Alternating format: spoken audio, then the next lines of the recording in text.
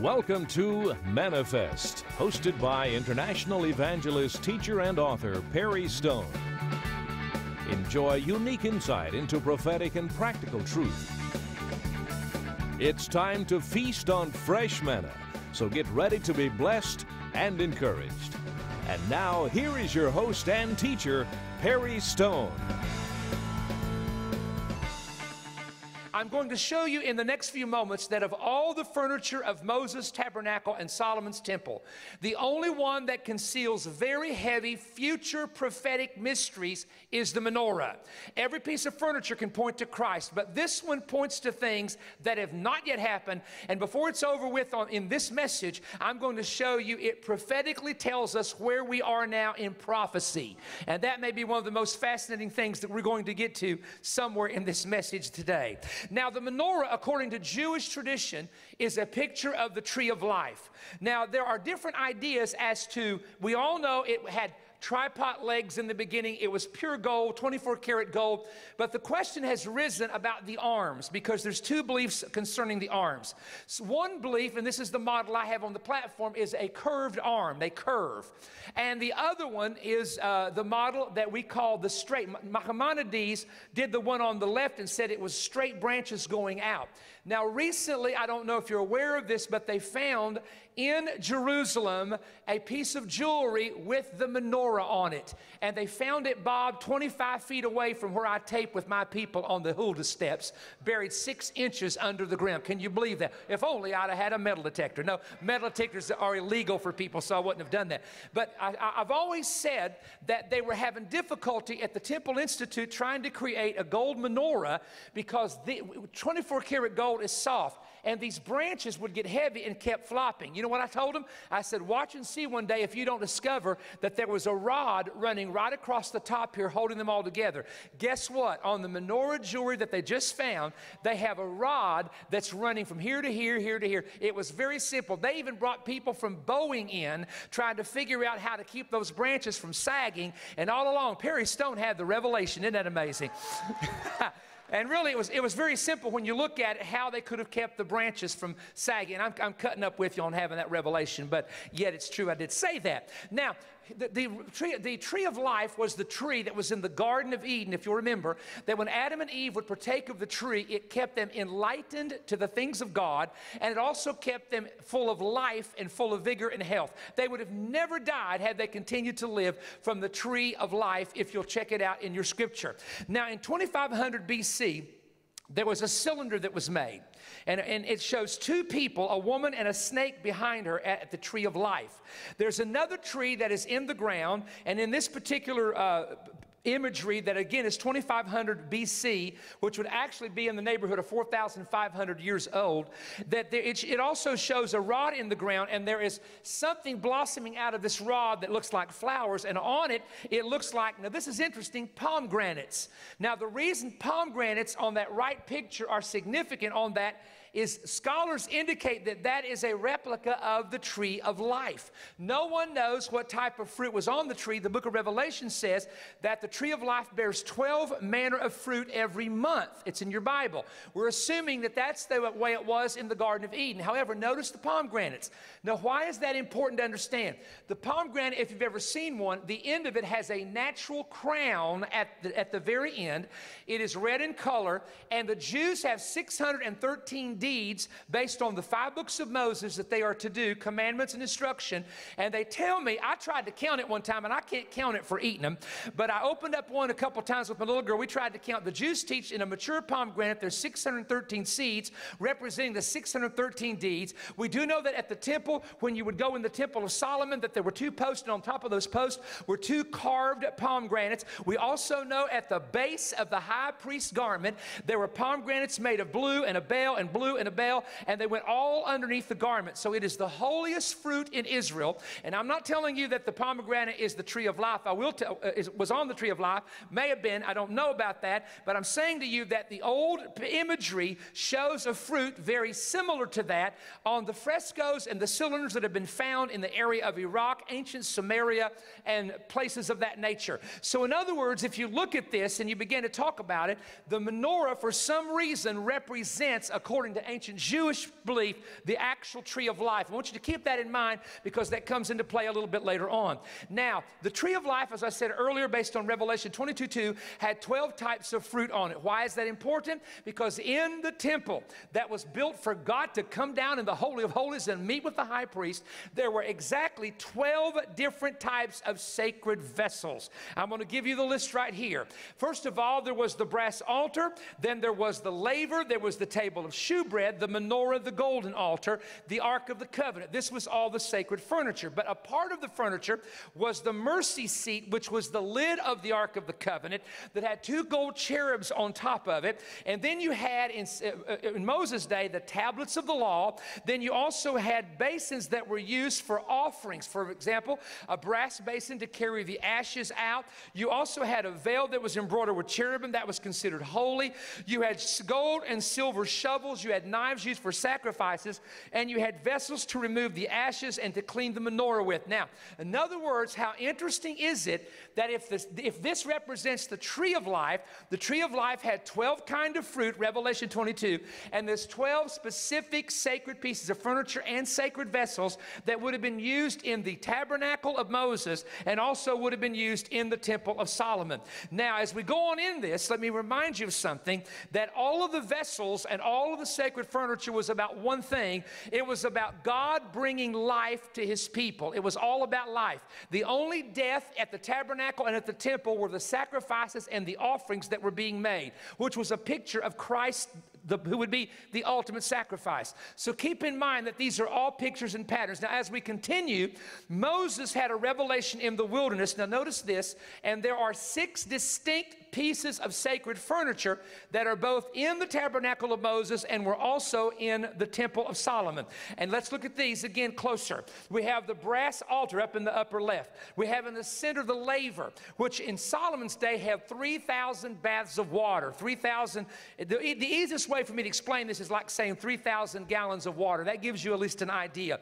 Then you had the 24-karat golden menorah. You had the table of shewbread at the bottom left-hand corner, which had 12 different types of bread. You had the golden altar, which was made of shittim wood, or incorruptible wood as it's called, overlaid with gold with 4 horns on top of it. Then you had the golden Ark of the Covenant, the rectangular box with the mercy seat, where the priest would go into the Holy of Holies once a year on the east side of the ark, and he would sprinkle the sacrificial blood on the ark once a year on the Day of Atonement, making atonement for mankind. Now, these 6 pieces of furniture are very significant because 6 is what number in the Bible? Talk to me, somebody. You ought to know by now. 6 is the number of man, and it's the number of mankind. So everything about this altar, you would do your sacrifices on the brass altar. You would wash at the laver, your hands sanctifying yourself. You would then go in and you could receive the illumination at the menorah, and then you'd eat from the bread of the table of shewbread. You would pray your prayers at the golden altar, and then the Ark of the Covenant was where you finally came and communicated with God, and the priest would come down and communicate with God. All of this approach was simply about mankind approaching God, because the brass altar represents your salvation. The laver represents your water baptism. Hey, the 7-branch candlestick represents the 7 manifestations of God's Spirit in your life. The table of shewbread represents the 12 doctrines of the New Testament, because there's 12 main doctrines. And there on the golden altar, there was 11 types of incense that represented prayers going up to God, and there's 11 different types of prayer in the New Testament. And the Ark of the Covenant had the tablets of the law, it had the manna and the rod, and the tablets represent your salvation. Well, help me, Jesus. The manna represents your salvation. The tablets represent your sanctification, and the rod had the power of God in it. That represents the baptism of the Holy Ghost, and it's all inside the ark. So in other words, 6 pieces of furniture gave man approach back to God. Now, if we keep looking at this, the menorah, however, is significant. This menorah right here that I'm standing in front of is significant because this menorah is prophetic. It deals with prophecy. It deals with the idea of biblical biblical prophecy and what the future has to hold. So let us look right now at the menorah or the candlestick, and let's see how it reveals the plan of God. How does the menorah reveal the plan of God? First of all, I'm going to give you the details in making the menorah and the spiritual application. First of all, the menorah was made of one piece of gold that represents the unity of the faith and the church. We are to be one. The menorah had 3 knobs. That represents the Godhead, the Father, Son, and the Holy Spirit. The menorah had 7 lamps. These are the 7 manifestations of the Spirit of God mentioned in Isaiah chapter 11, 1 through 4. The menorah had 9 ornaments, 3 knobs, 3 flowers, bowls, and 9. These represent the 9 fruit of the Spirit. Praise God. The menorah had 12 symbols representing the divine government of the 12 apostles. Mark chapter 13, verse 4. The menorah had 22 flower cup designs representing the 22 letters of the Hebrew alphabet. The menorah had a total of 66 ornaments representing the 66 books in the Bible. And the menorah had 3 legs that the foundation was based on, representing the Father, the Son, and the Holy Spirit. Somebody tell me the menorah is not a prophetic piece of furniture. Now, let's go over here, because in the menorah there's 7 branches on it. There's 7 distinct branches on the menorah. Now, when you look at the menorah and you look at the 7 branches, what do they represent? Now, I'm going to show you what I see in this.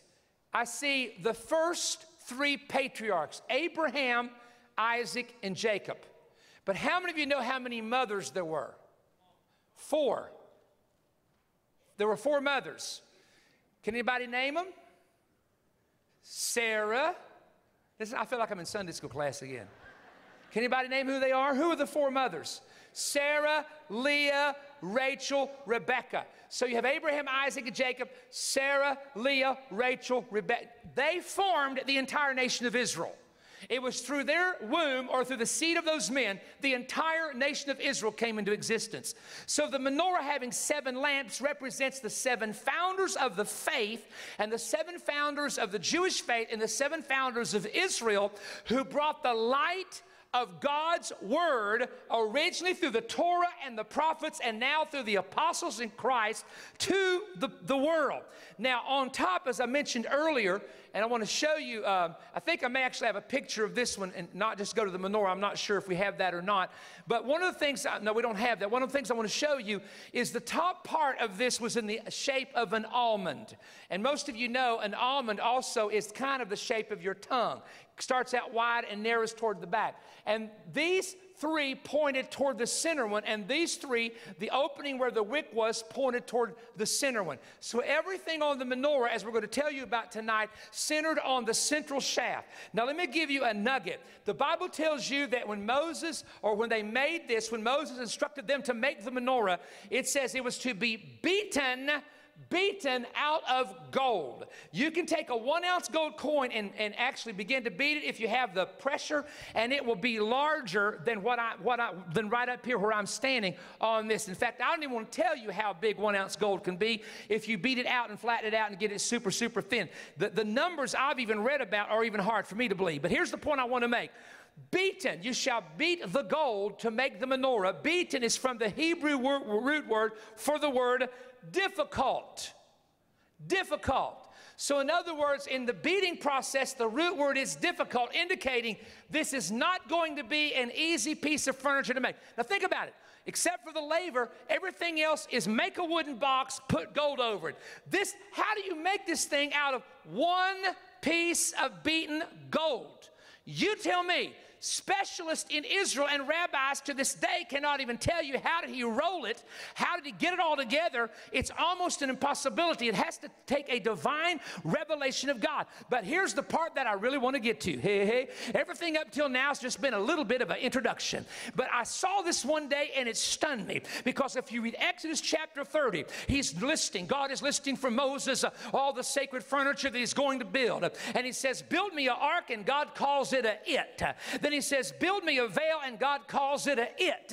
Then he says, I want you to make atonement, and he calls it it. And he says, now build me a laver, and he calls it a it. He said, put oil in it, and he calls it it. Then he gets to the candlestick and calls it his. Exodus chapter 30, verse 37. He calls it him in Exodus 25, 31 through 37.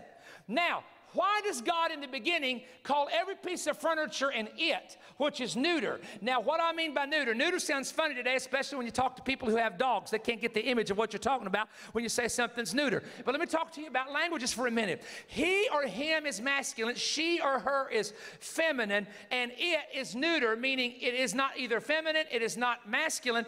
We would say the carpet. We wouldn't say, oh, look at that pretty carpet. Isn't she pretty? Or isn't he pretty? We'd say, isn't it pretty? Because it's neither male nor female. So in other words, God calls the furniture neither male nor female. But when God himself gets to the menorah, he uses the word his candlestick, his branches. Why does God change it from it to him? And then all of a sudden, later on in Exodus, God begins to call all of the furniture his. Here's the reason why. Praise God. Because this is the piece of furniture. No other piece of furniture in the tabernacle specifically represents a member of the Godhead. It's a type and shadow of Jesus. It is a picture of Jesus. But ladies and gentlemen, in the book of Revelation, this represents the Holy Spirit. This represents 7 churches. And because of that, God changes the name in the very beginning of the menorah from calling it a it to calling it his or him, because he understood something, that the Holy Spirit is not a it. That, my Father, help me now. The Holy Spirit is a him. The Holy Spirit is a person. Throughout the Bible, when the Holy Spirit is identified, he's identified when he, the Spirit of truth, shall come, and when he shall pray through you, and he, the Holy Spirit. So God understood he will never call the Holy Spirit, the member of the Godhead, a it. And Pentecostals years ago, we've done this all the time. We've done it. Now, we don't mean it. We don't mean it. We don't do it on purpose. But we'd say, I tell you what, he sure got it tonight, didn't he? And we would talk about the baptism of the Holy Spirit. And many times, and God got to dealing with me a couple years ago and said, quit calling me a it, because I'm not a it. I am that I am. Hallelujah. So I would say they received the gift tonight. They received the anointing tonight. They received the manifestation of God tonight. Now, let's go over a little study. I think you'll find this interesting as we continue. There were 2 temples that existed. One was the Temple of Solomon that existed back in the time of King Solomon that was destroyed later by the Babylonians. And the other one was one that was rebuilt by Ezra and Nehemiah after the Babylonian captivity when the Jews returned. They were both built upon a mountain called Mount Moriah. Now, Mount Moriah, as you know, is today where the Al-Aqsa Mosque and the Dome of the Rock sit in the city of Jerusalem. But it's believed to be that the top of Mount Moriah is actually in the vicinity where the Islamic mosque sits. Now, the Hebrew name of this mountain in Genesis 22:1 and 2 Chronicles, where Solomon built the temple, is called Mount Moriah. It is also referred to in Song of Solomon 4:6 by the metaphor of the mountain of myrrh.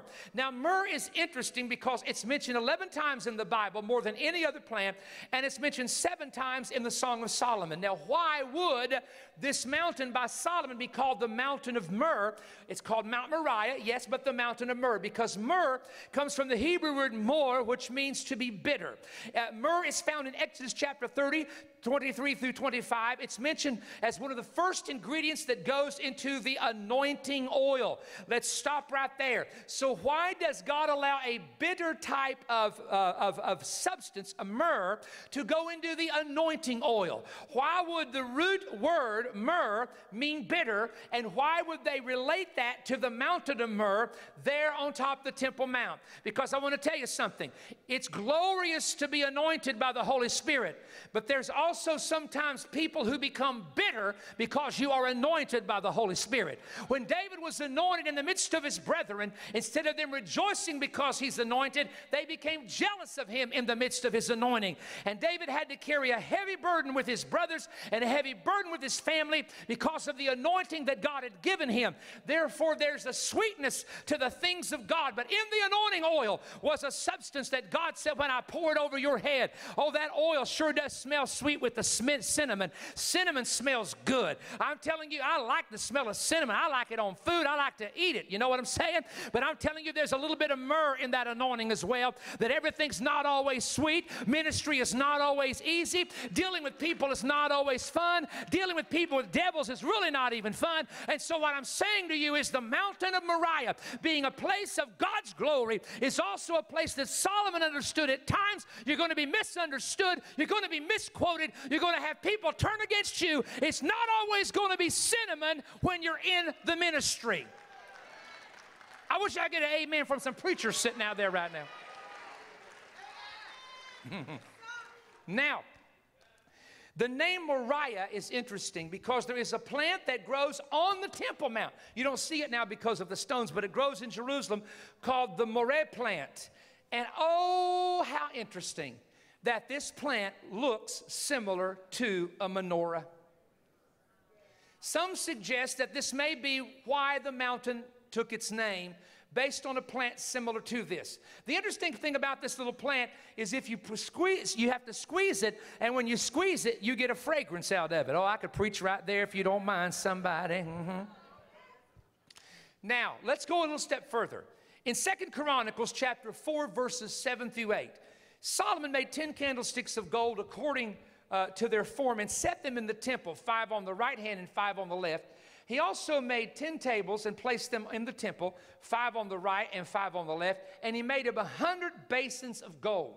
This is real odd. Why would Solomon? Because the word of God commanded there to be one menorah that would be in the holy place, and the priest would minister there every day. So why does Solomon go and make 10 smaller ones and put some 5 on one table, 5 on the other table as you're coming into the holy place? Well, there's different theories as to why he did this. However, it was a prediction that had been made by a prophet that 10 of the tribes would go into captivity. And so there is a theory, and I suggest to you that this is only a theory, that perhaps Solomon, realizing by the wisdom of God that one day that the tribes would go to captivity, he made one menorah so every tribe could take one menorah with them as they go into captivity, but leave the one main menorah in the temple back in the time of Solomon. Of course, he had the 6-foot one that we're talking about. So that's a suggestion as to why.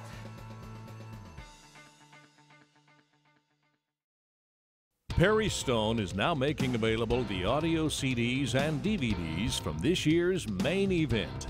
You too can experience the same life-changing revelations from the Word of God, just as the thousands who attended did when you see and hear the 9 messages from the 2013 main event conference. Perry's illustrated sermon, Living the Life of a Four-Faced Christian, What a Cherub Can Teach You About Walking with God, was the most requested message in the 36-year history of the ministry.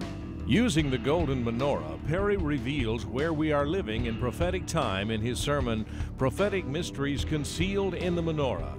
Everyone must hear the insights on how Satan attempts to rewire your brain during temptation, and how temptation releases chemical responses and impacts the spirit, heart, and brain. In Perry's message, What Happened to My Brain When the Tempter Came? Also hear the stunning prophetic message as Perry released a warning for America and its leaders in his sermon, Gambling with Israel's Covenant. Perry also explains the dueling prophecies of the 3 end-time religions in the dynamic expose, When Crescents, Crosses, and Stars Collide. See biblical proof that Christ is the Messiah and discover how the recent uprisings in the Middle East are a part of Islamic expectations and prophecies to unite a final Islamic kingdom. On the DVD, you will be able to see pictures of the 3 unusual apparitions that have stirred the Middle East into its present condition. You will enjoy these 5 new messages by Perry, as well as 4 powerful messages by other anointed speakers. Tony Scott's revelation on the kingdom ignited a new motivation in the attendees. Tommy Bates delivered a right now word, as did Mark Casto. People were unable to remain in their seats as Randy Caldwell preached the house down in his message, He's the Best I Have Ever Seen. You may order by calling 1-888-21-BREAD. That's 1-888-212-7323. or online at perrystone.org. Request offer number 13ME-CD for the CD set or 13ME-DVD for the DVD set. You may also write to Perry Stone, Post Office Box 3595, Cleveland, Tennessee 37320. The 9 CDs are for a donation of $55 or more, and the 9 DVDs are for a donation of $95 or more. The CDs are the messages only, but the DVDs have the messages and the pictures Perry used for illustrations as well as powerful praise and worship music. And by ordering, your support helps keep Manifest on the air. We look forward to hearing from you soon. I hope that you can get the entire message that's coming with this series, plus the other 8 messages. We believe they will be a great help in your spiritual knowledge. You know, we're coming toward the end of another year, and there's been a lot of things happen this year, a lot of good things, and sometimes in the nation or globally, some really tough things and rough things have happened for people in different nations and individuals. But we want you to know that we have a prayer team that pray for your needs, that call on the Lord on your behalf, especially on Thursdays at our prayer barn, and we're going to continue to do that. We're going to keep building a prayer movement here in Cleveland, Tennessee, and we're already seeing people. We've had several people that have contacted us that the cancer that they had was beginning to go away, and some of the other problems, family problems, were beginning to dissipate, and God was beginning to answer prayer. And we're just going to believe with you. We want you to know that. We're going to stand with you all the way through this next year of 2014 and believe God for great things. Now, speaking of great things, there's going to be some great things happening right in Cleveland, Tennessee. Let me give you this real quick. On January the 17th through the 19th is our first Reformation movement, Friday through Sunday, with Eddie James, Jake Hamilton, and just a number of other praise and worship leaders is going to be there. We're going to have a great, great outpouring of the Spirit. And then I want you to mark Warrior Fest for March 28th through the 30th. This is our major youth conference, youth and college and career. And a lot of parents are going to be bringing their young people to this. And we've got Jake Hamilton coming, Eddie James. We've got Damon Thompson, myself, Mark Casto, and a lot of praise and worship teams. Plus, there's a God Has Talent competition going on there. Plus, we're giving away a car at the Warrior Fest. You can go online and find out more information about that. And then we also have our great Prophetic Conference, which is coming up in the month of month of April, 24th through the 27th. Jonathan Kahn, who wrote The Harbinger, is coming to Cleveland, Tennessee, going to open up the conference that Thursday. Bill Cloud, Donna Perkins, myself, we're going to have a great conference. And what I'd like for you to do is go to perrystone.org and look at the other places we're going to be coming to, like Tampa, Florida, January 24th through the 26th, Metro Church of God, Birmingham, Alabama, February 7th through the 9th, and Free Chapel Worship Center, Orange County, February 21 through the 23. Just want to let you know that we are coming to these areas. We'd love to have you to come and help participate in them and be a part. One of the ways that we keep up with people around the world, or we ask people to keep up with what we're doing, is through perrystone.org. Now, one of the things that we do is we have what's called a Pam's Corner. My wife writes a special corner for that. We have also a prophetic update. We have some great writers here on staff, some young people that are just extraordinary writers and researchers, and they will have, bring special messages from time to time, because we believe, it's so amazing. I mean, when you stop and think about it, the entire world right now can be connected through satellite television, like some of you right now are watching us on a cable network or a satellite network, but also you can watch Manifest through most of the stations on your computer. And now they're even making it where you can carry a phone and watch it on the telephone. And honestly, you don't know where technology is going to end. Somebody told me that it doubles every so many months, and I believe it does. But we're excited to be alive today, and we're going to do everything we can to bless you, minister to you, and also reach your family members and your kids and your sons and daughters and granddaughters for the kingdom of God in these special events that we're going to have coming up here and also throughout the U.S. But we always take a moment and say, if you do not have a redemptive covenant through the Lord Jesus Christ, if you've never accepted Him and asked Him to cleanse you by His blood, forgive you of your sins, you must do so. That is the guarantee of entering heaven, entering the kingdom of God, is through the redemptive covenant of Jesus Christ. And I pray that you'll turn your heart to Him now and become a believer. God bless you till next week.